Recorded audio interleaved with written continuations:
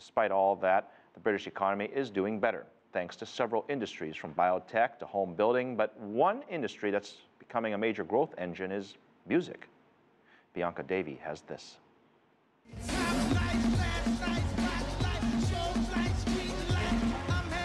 The British music festival scene has come a long way from its humble origins. It's now a multi-billion-dollar industry for the UK. The Glastonbury Festival is ranked by Spotify as the world's most influential festival. The annual 3-day event attracts an estimated 200,000 attendees, with ticket prices at $350 per person. This year's ticket sales numbers haven't been released yet, but in 2014, Glastonbury's revenue hit $53 million. But Glastonbury is just one among countless others in the UK. There are also the newcomers, like the Barclaycard British Summertime Concert Series.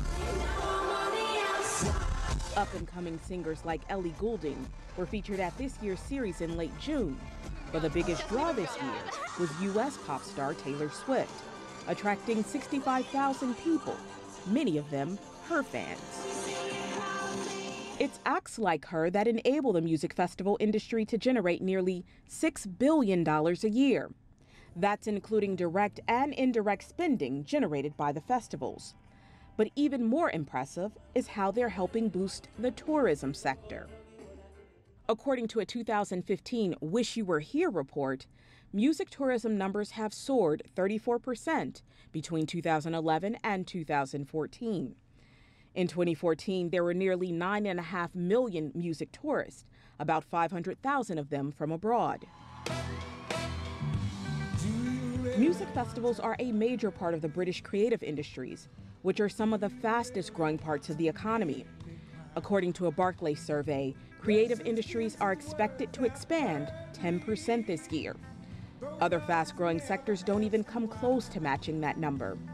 For example, the robust home building industry is expected to grow 5% in 2015. The British Culture Secretary said he wasn't surprised about the soaring number of music tourists, adding, quote, "British music is legendary around the world and continues to go from strength to strength, with UK artists now accounting for 1 in 7 albums sold in the world." It doesn't stop at tourism, though. Music festivals also account for more than 38,000 full-time jobs. Bianca Davie, CCTV.